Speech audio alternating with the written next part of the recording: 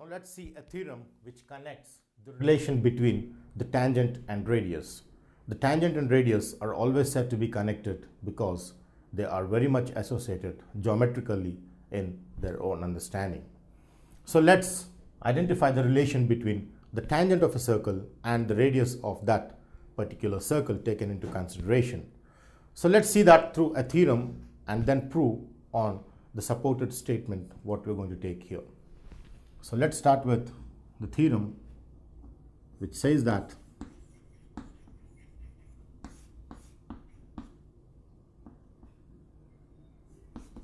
the tangent of a circle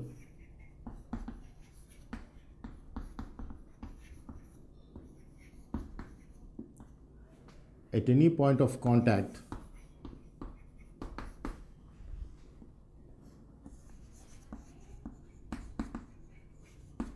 is perpendicular to the radius of the circle. This is what we are going to prove in the theorem, that the tangent is always perpendicular to the radius of the circle. So the statement to be completed with the tangent of a circle at any point of contact is perpendicular to the radius of that circle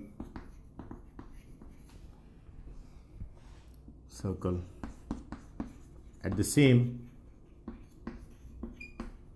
point of contact is how we understand the statement of the theorem. To understand the statement more clearly, let me just draw a diagram and see how the statement reads or is understood in the geometrical understanding. So if I take a tangent at any point, say I consider the point P here as the point of contact between the line which is the tangent and P. T is the tangent and P is the point of contact. Then the theorem says that the tangent is perpendicular to the radius of that circle at the same point of contact. Now this is very important because there are different infinite radius we have on the circle, but this tangent is said to be perpendicular to that radius which passes through the point of contact. So there's only one radius which passes through point of contact. All the different radii pass through the different points on the circumference of the circle. So on these infinite points, there are infinite radii and there's only one unique radius which passes through the point of contact. And this radius is said to be perpendicular to the tangent at that point of contact P. So we had to prove for the radius perpendicular to tangent. So let's try to prove using the various mathematical properties that radius is perpendicular to tangent. So let's start with the given part of the theorem which says that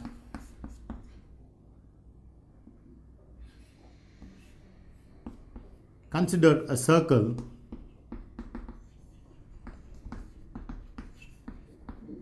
with center O.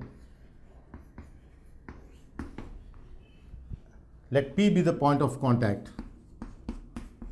Let P be the point on the circle where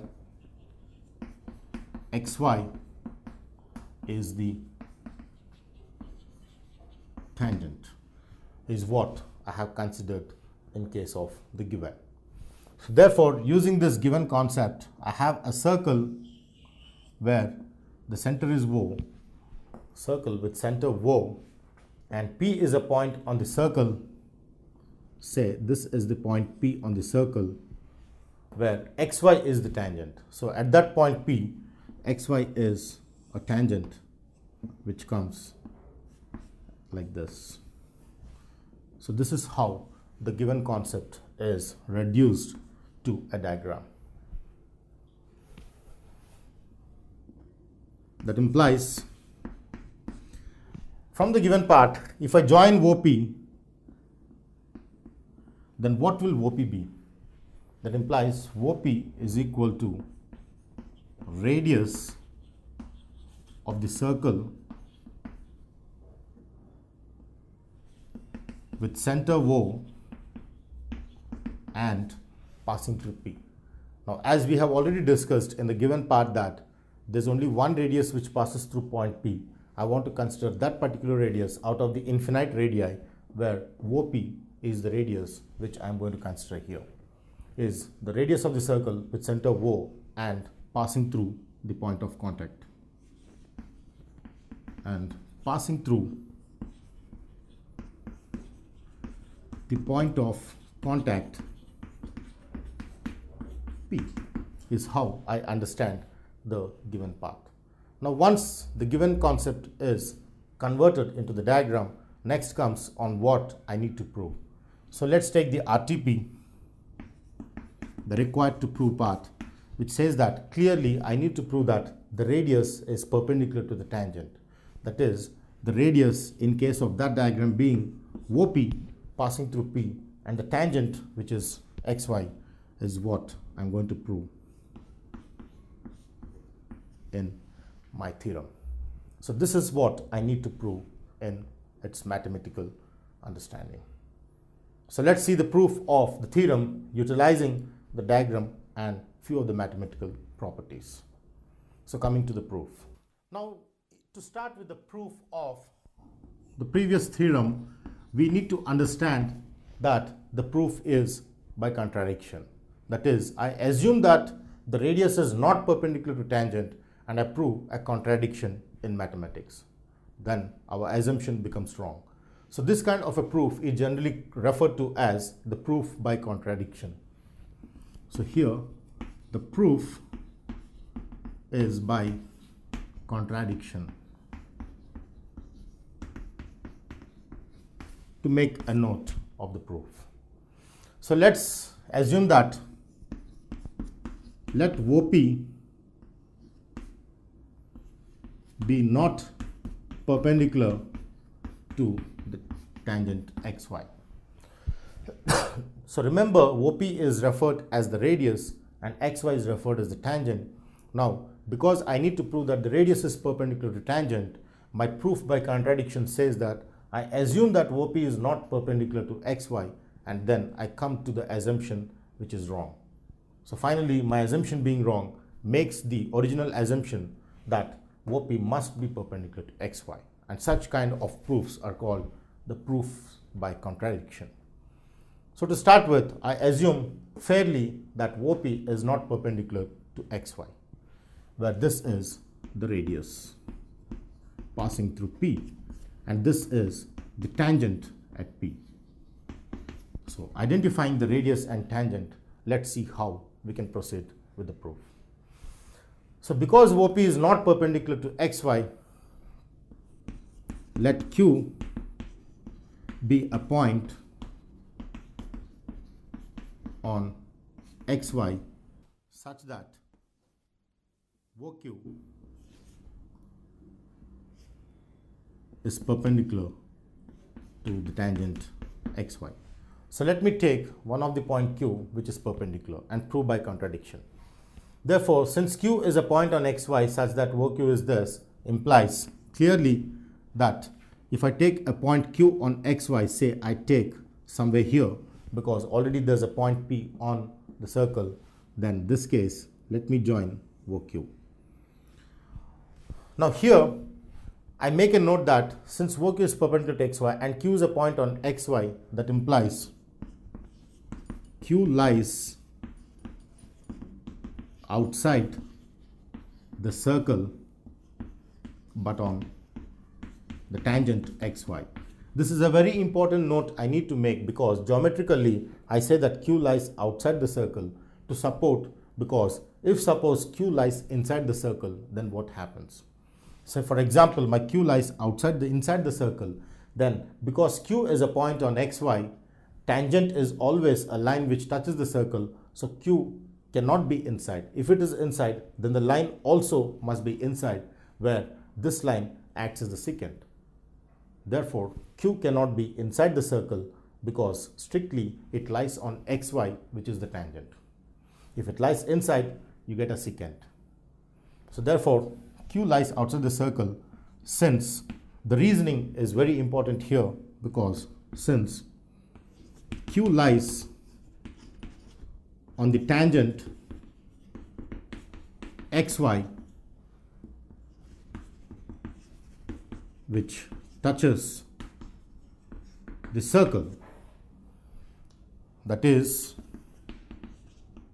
if Q lies inside the circle, then Q lying on xy and inside the circle implies xy is a secant to the circle, because it acts as the secant. If Q lies inside, then it cuts the circle in two parts, which is an absurd, which is not possible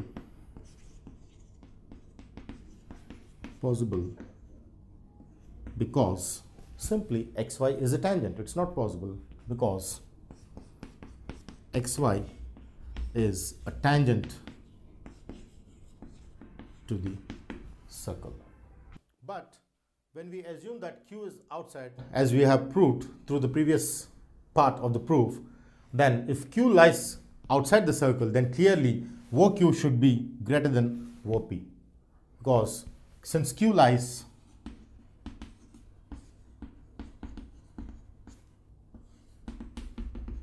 outside the circle on the tangent xy, therefore OQ should be clearly greater than OP. As you can see here, P lies on the circle and Q lies outside. Therefore, this must be greater line segment than this, as can be seen through the diagram. This is greater than OP.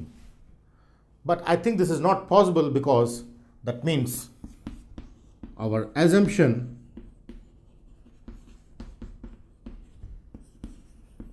that OQ is perpendicular to xy is wrong, because if OQ is perpendicular to xy, then OQ must be the shortest distance. But here I have one more shortest distance other than this. That means our assumption that OQ perpendicular to xy is wrong, since OQ greater than OP implies OQ is not the shortest distance.